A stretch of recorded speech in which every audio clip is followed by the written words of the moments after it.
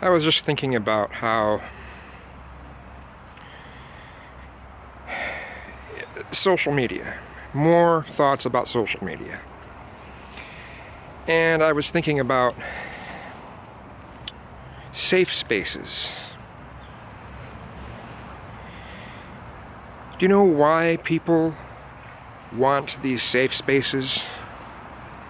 Do you know why? Because that's what they get on social media.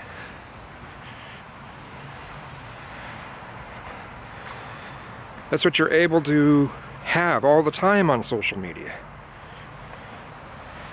Don't like someone's opinion? We'll block them.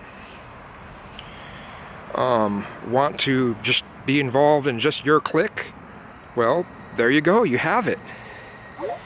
And people are wanting to continue that in real life, in their daily lives.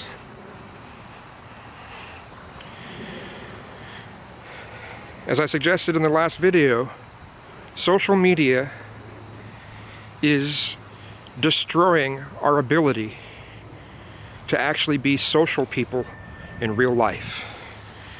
Destroying it. We're destroying ourselves. And people just don't seem to see it. And it's sad. I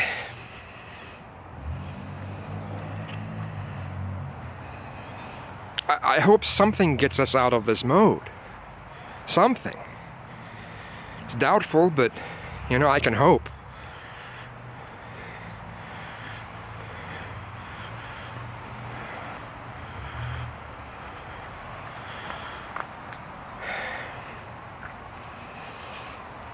How can we ever handle diversity if we're basing it off of how we look at socialization in social media? How will we ever handle diversity?